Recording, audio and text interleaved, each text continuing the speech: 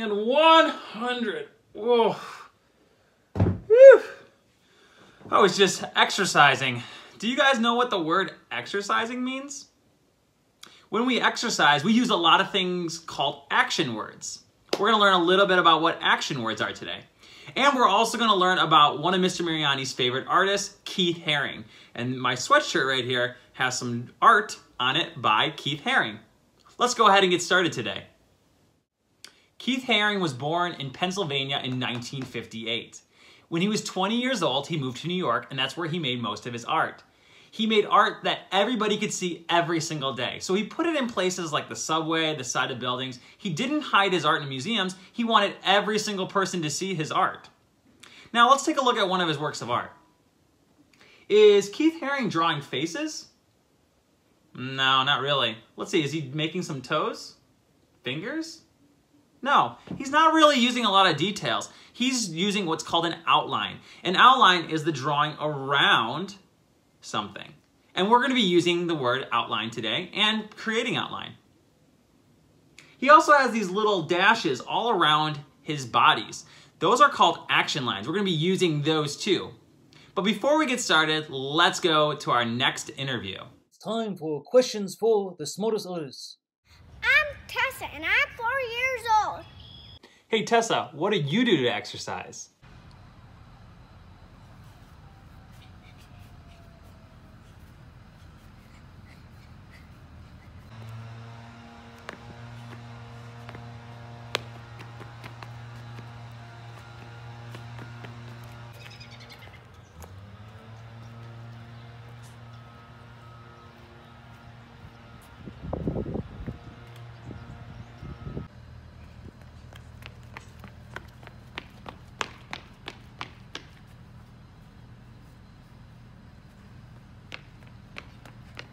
Tessa, do you remember our artist that we've been talking about today? Keith Haring! All right, boys and girls, what we're gonna need for today's art lesson is we're gonna need a piece of paper. I got a couple right here. We are going to need a pencil. And we're gonna need something to color with. So today I feel like using markers, but if you have crayons, color pencils, any of those things work really, really well. All right, kindergarten, let's get started. Tessa gave us some really cool exercises that she does, and two of her action words that I'm going to pick are dance and run. So the first thing I'm going to do is I'm gonna make a line in the middle of my paper very lightly, because on one side I'm gonna do dance, and on the other side I'm gonna do run. So I'm gonna write the word dance. D-A-N-C-E.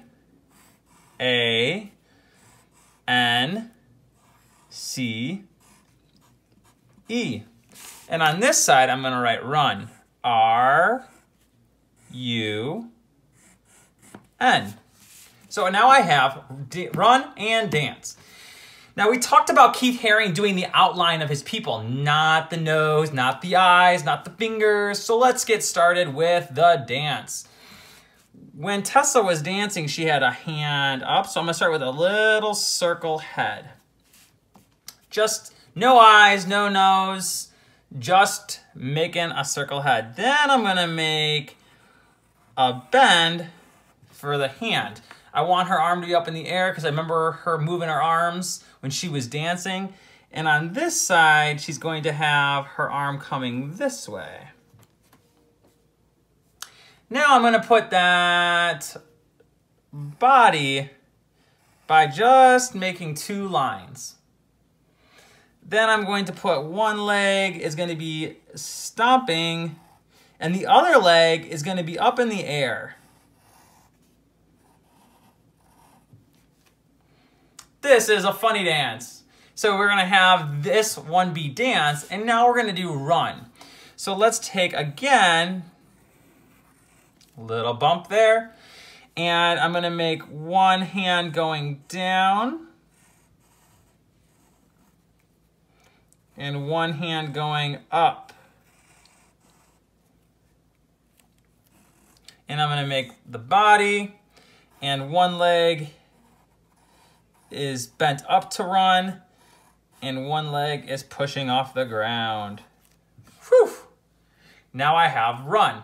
Now, one thing that Keith Haring did is he used action lines. Time for some action lines.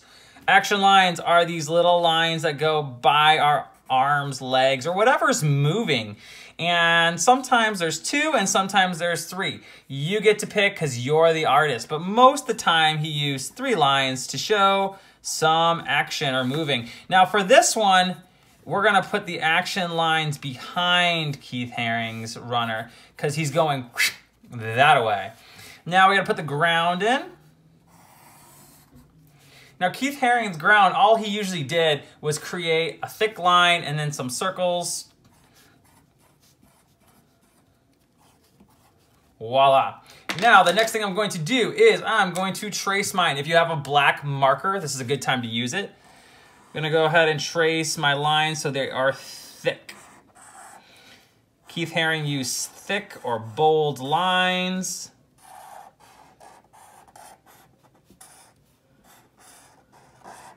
And remember our action lines. I'm gonna trace over those 2. Let's trace this running guy.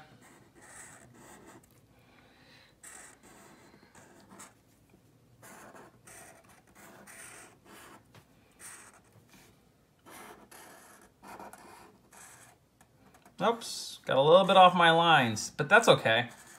Just try your hardest to be the smartest artist. Go nice and slow.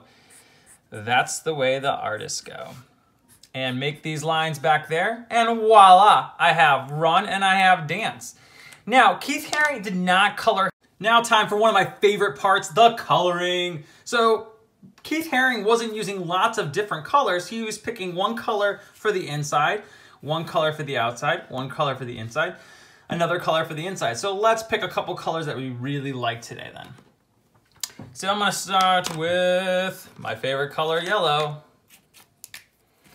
And I'm gonna color inside my person. Try to stay inside, because the outside is gonna be a different color. Nice and smooth, back and forth. Keep those lines smooth.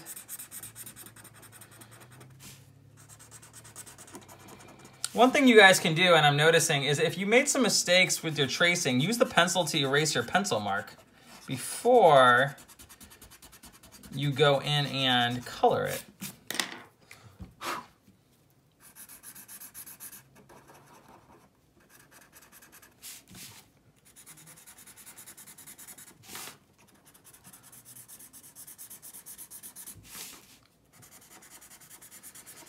All right, perfect. Now I want to pick another color for this side. So I'm going to pick the complementary color for yellow, and we're going to learn that big word later on. I'm going to use purple. Now I'm going to erase my pencil lines because I have my marker already there. Goodbye, pencil lines. And I'm going to take my purple and trace back and forth, nice and slow.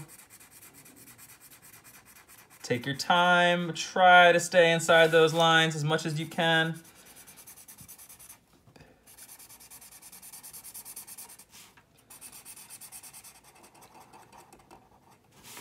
I really like coloring.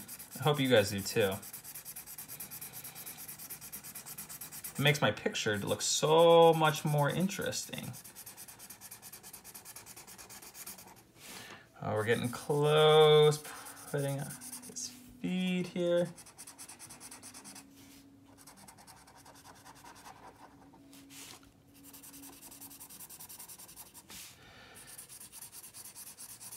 And the feet. Perfect. So I have my dancing person that's in purple, and I have my running person that's in yellow. Now, what I can do is I can trace my words with my marker to make them thicker, because Keith Haring, when he was making letters, used very thick lines. So I'm tracing over it to make it thicker. There's my run. There's my dance.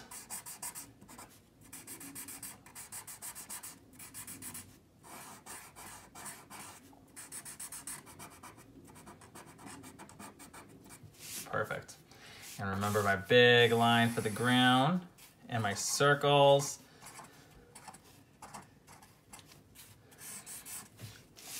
And now I can go ahead and color in my, what we call background, the stuff around the people. Let's see what action words you can use today, kindergarten. I'm really excited to see these pictures. I'm really excited you got to meet Tessa, and I'm also really excited we got to learn about our new artist, Keith Haring.